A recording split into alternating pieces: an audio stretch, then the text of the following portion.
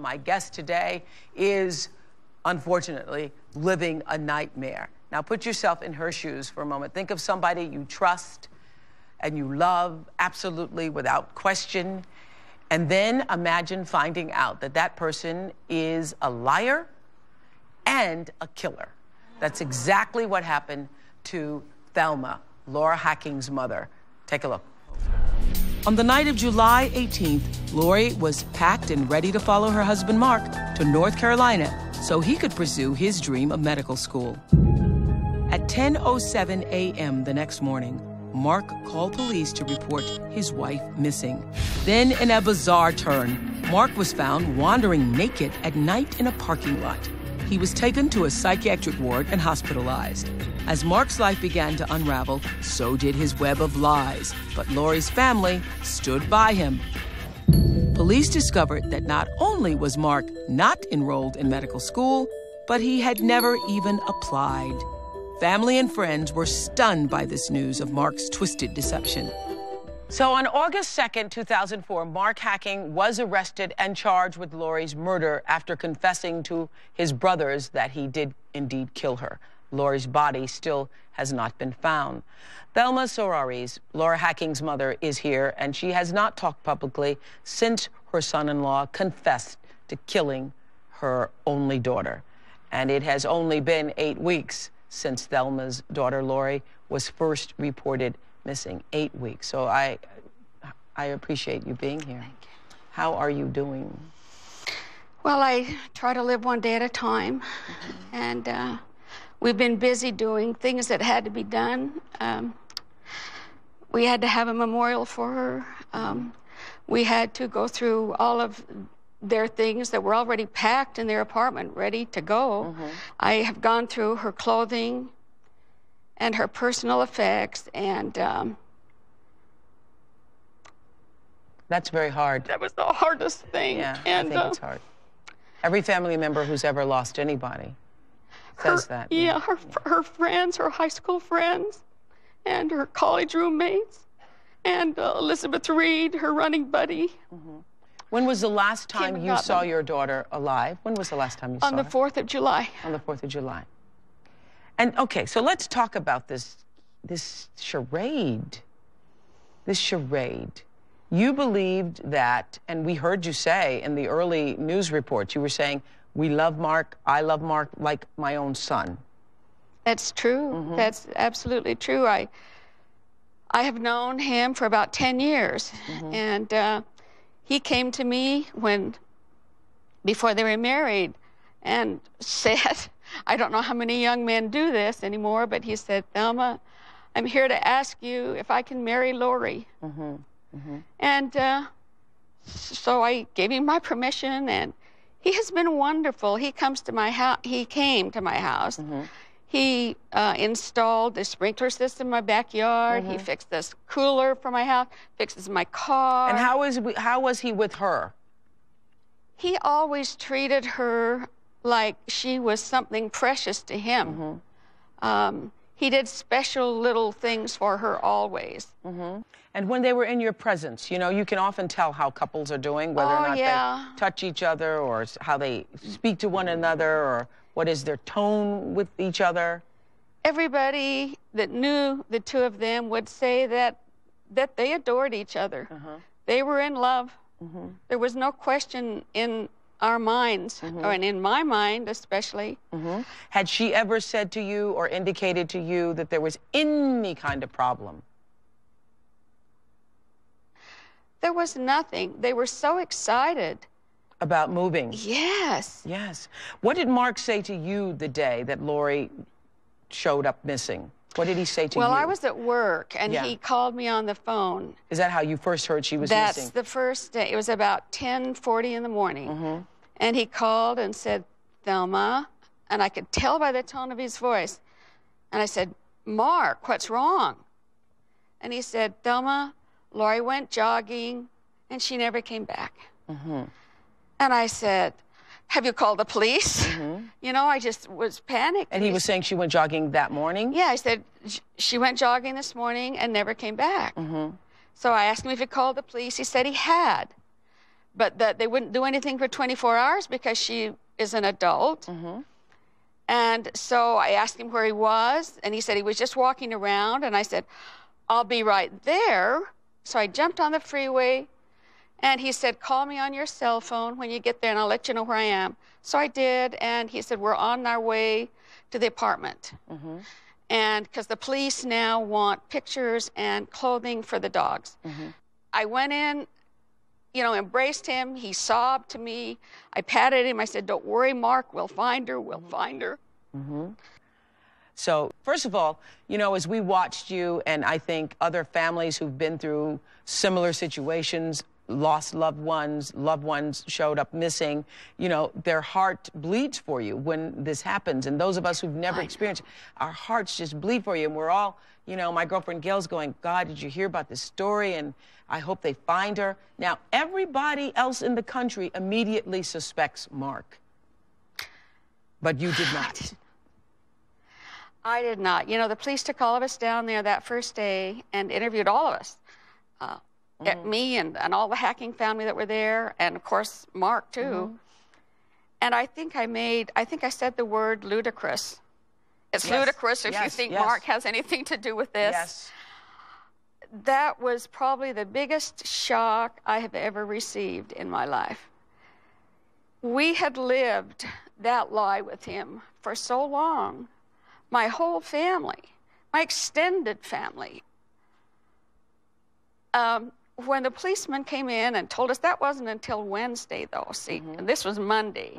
So Monday and Tuesday, we still thought Lori might be with a couple of broken legs down in the gulch somewhere up in the Memory Grove. Okay, and come Wednesday, what did the police tell you?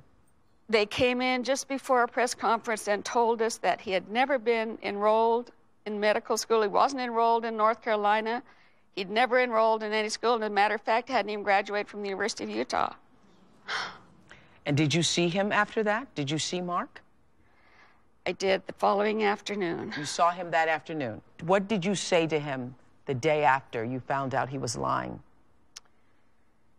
Well, tell me what happens. What, you walk into a room and he is there? Yeah, by then he was in lockdown at the University of Utah hospital. And when I walked in the room, he was standing up at the side of his bed. Okay. So he's in the hospital. This is because he's been wandering in the parking lot naked? His brother took him there immediately. He was taken to the hospital immediately. Had you heard about him wandering around in the parking lot naked? Yes. Now, and that didn't cause you to be suspicious? Well, what everybody thought, of course, was that he had taken some things. We thought that he felt so distressed about Lori that he, had actually tried to commit suicide himself. Well, this is just the second day. That's why we were all suspicious in the country. It's the second day. So I'm thinking, okay, you would still be hopeful, holding out some hope and not walking around the parking lot naked. Yeah. Didn't y'all think that? That's what we all were thinking. But, you're caught up in it. And well, you know what? You know what the deal was? And see, he had told Scott. He and Scott were going bicycling at 11 o'clock. And he had told Scott that Lori had said, don't you want to go running with me today? And he said, no, because Scott's coming over and we're going to go bicycling. So, he fixed it up so that we thought he felt so guilty that he hadn't gone running with her. Okay. That he felt so guilty that he couldn't endure that. Okay. You said he was standing up. You walked in the room. Yeah, he's totally lucid, standing up, and... We're in the hospital. Yeah, standing away from his bed. And you walked in. Yeah, he had this blanket kind of around his shoulders, and I just walked around up to him and put my arms around him like that, and I said, oh, Mark, didn't you know that my love for you wasn't dependent on your becoming a doctor? Didn't you know that I loved you because of the way you treated Lori and because you were so good to me? And he kind of sobbed a little bit. And then he took me out, leaned forward. He did this. Thelma, I promise. And I had nothing to do with this. That's what he did. And Deb, I desperately wanted to believe him. But way down inside, I said, "You're lying again." Did you say that to him? Didn't say it. So when he looked I walked out. You walked out of the room and said nothing to him. He looked you in the eye. Shook my shoulders. Promised me twice. I promise. I had nothing to do with this. And then you walked out of the room. Yes.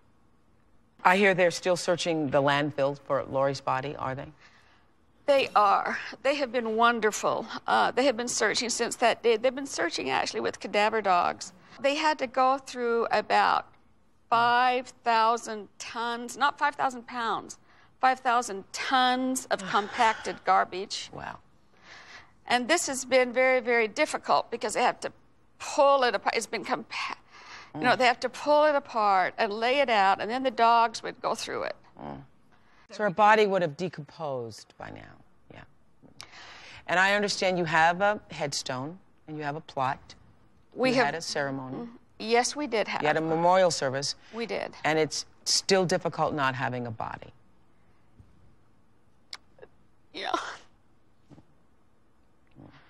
That's the most difficult part, Oprah. Because this is why we got a headstone, so that, you know, so that we and her friends would have somewhere to go to remember her.